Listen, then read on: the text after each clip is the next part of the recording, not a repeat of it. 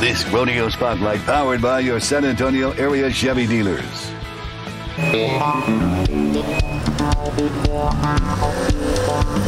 Well, you know it is rodeo when the AT&T is transformed from a basketball arena to a rodeo arena, bringing in the dirt. That's right. Bernie Ramirez, chairman of the operations committee, joins us. What does it take to get all this in here? It looks like a well choreographed thing. Well, it pretty much is. You know, we've got some contractors that bring in this dirt, and they've come up from on top where we keep the dirt stored every year.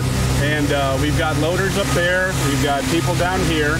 So it's pretty much just running trucks back and forth pretty much most of the day, unloading, reloading, and just doing it all over again. How much dirt? 70 truckloads that are brought in during the day. And probably by around 3 o'clock, 3:30, it will all be in here. When did they start? About 6:30 this morning.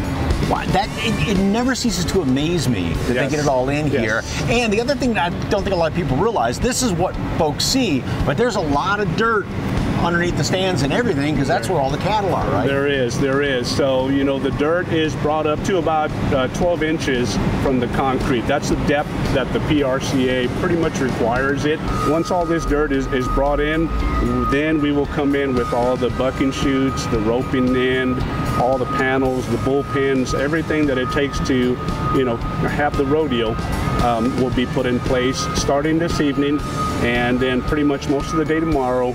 Wednesday morning, it'll just be some final touch-ups. Rehearsal will be in the afternoon, and Thursday we rodeo. Wow, that quick. Now, during the rodeo, do you have to do touch-ups? You have to bring more dirt in every once in a while? Or well, you know, we groom it, so to speak. We have personnel that will run what's called a rotera on it and just keep it worked. We work it every day, and come showtime, you can step out here and it pretty much looks like a brown carpet. So it's like a rodeo version of the Zamboni. Exactly, yes.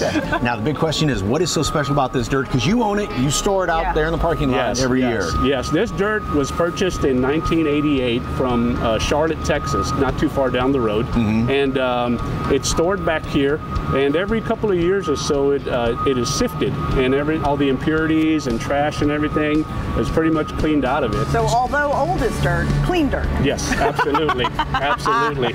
All gets put in one day. Does it all get taken out then in one day? Pretty much so. Wow. Yes. You know, people don't know this, but once the concert is over on that last Saturday night, our operations committee will come in here and tear every piece of metal that's in here down. These trucks will come in and start taking it all out again. Don't forget, the rodeo runs through the 26th here at the Rodeo Ground, AT&T Center, Freeman Coliseum. Clean your bucket off. Ah, okay.